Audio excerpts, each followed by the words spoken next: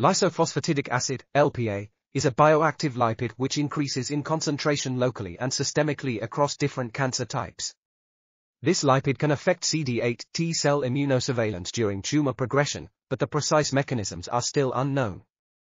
We have shown that LPA receptors, LPAR, signaling by CD8 T cells promotes tolerogenic states via metabolic reprogramming and potentiating exhaustive-like differentiation to modulate anti-tumor immunity.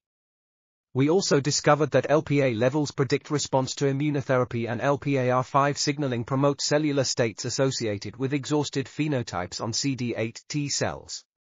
Furthermore, we found that LPAR5 regulates CD8 T cell respiration, proton leak, and reactive oxygen species.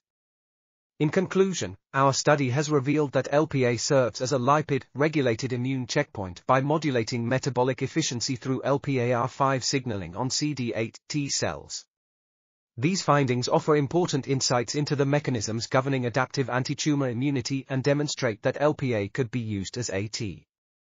This article was authored by Jacqueline A. Turner, Malia A. Fredrickson, Marc D'Antonio, and others. We are RTCLTV, links in the description below.